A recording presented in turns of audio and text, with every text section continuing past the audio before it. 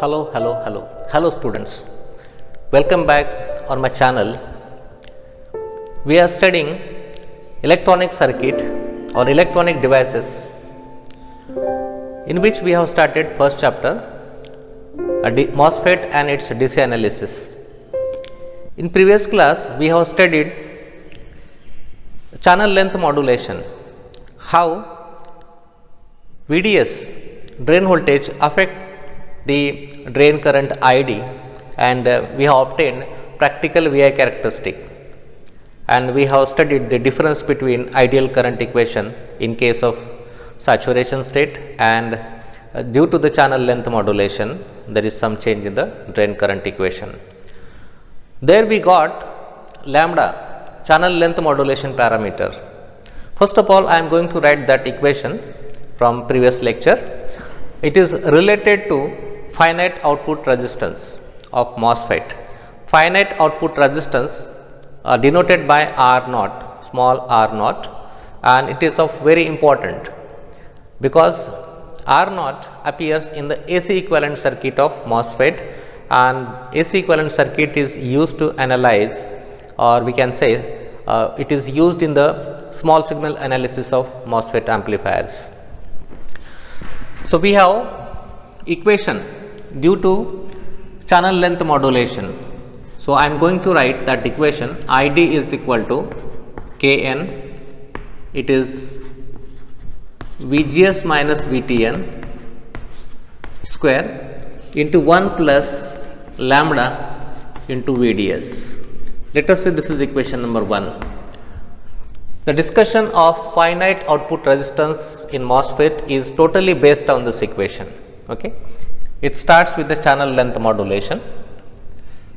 I am going to draw again the VI characteristic of MOSFET.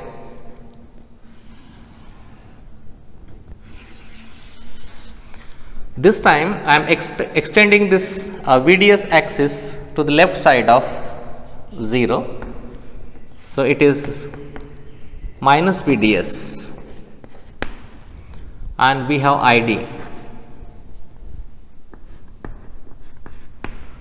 and let us draw this characteristic with somewhat positive slope.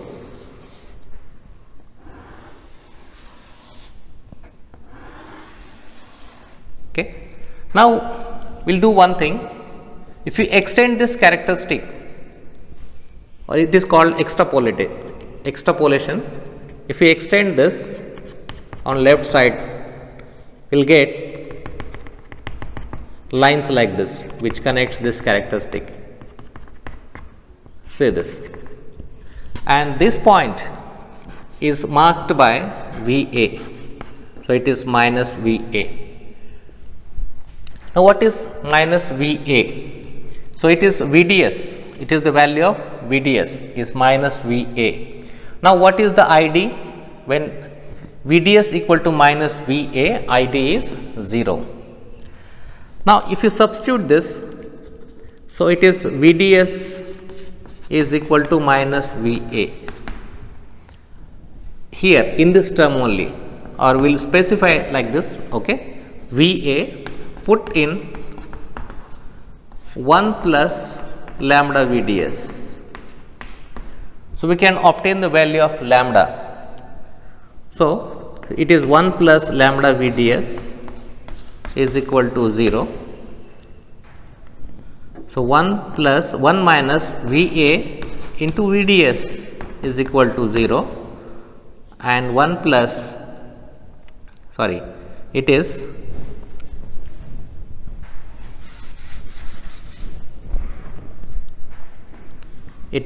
1 minus lambda VA.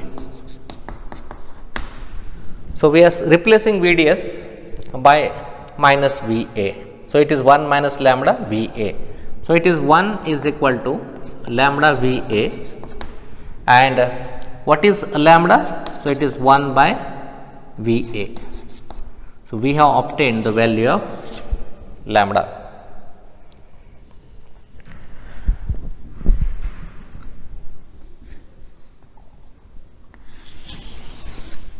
Now let us differentiate this equation. differentiate this equation with respect to VDS, or before that we will define finite output resistance, finite output resistance of MOSFET.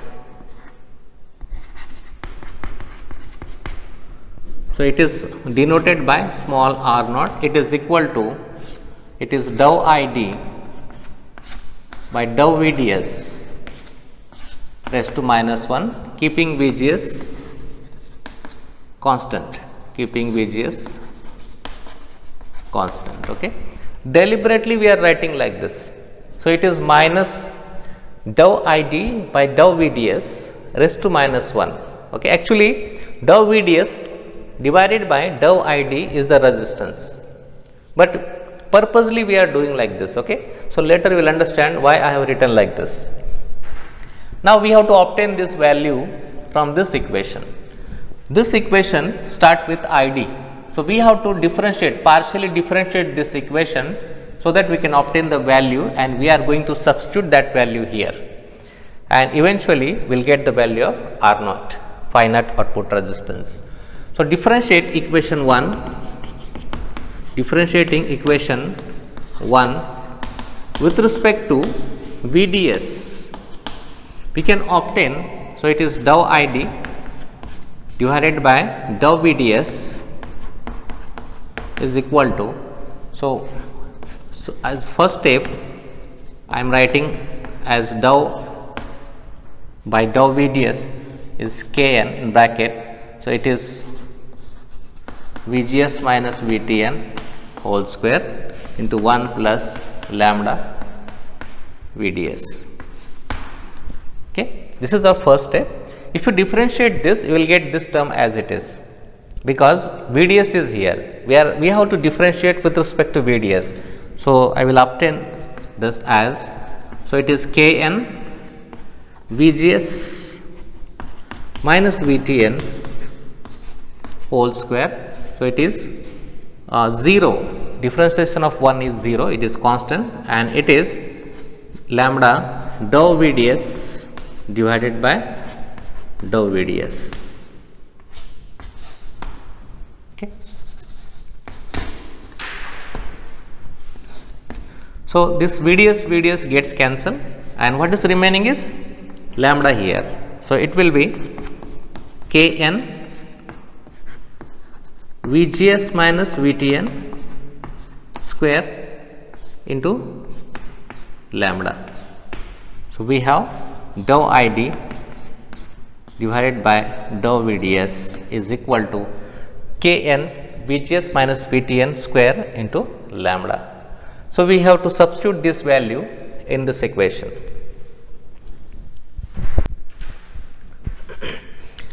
We have got dou ID by dou VDS is equal to lambda Kn VGS minus VTN square. Okay.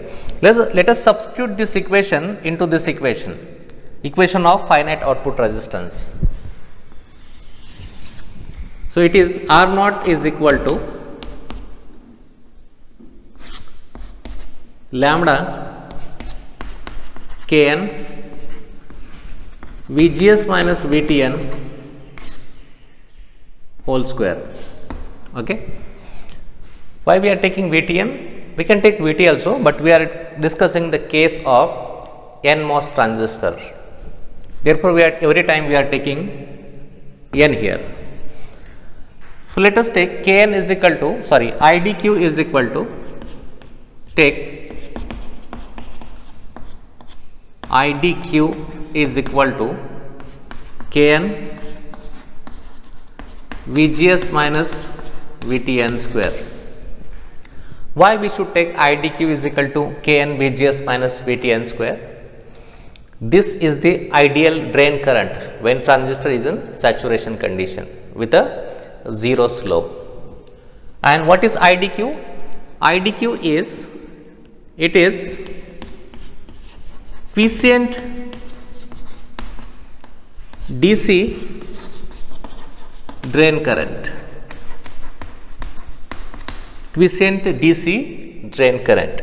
It means when VGS is applied only, VGS is greater than VTN, okay, VGS1, VGS2 is greater than VGS2, VGS1, and VGS3 is greater than VGS2, okay. So it is the increment in the gate voltage that increases the DC drain current.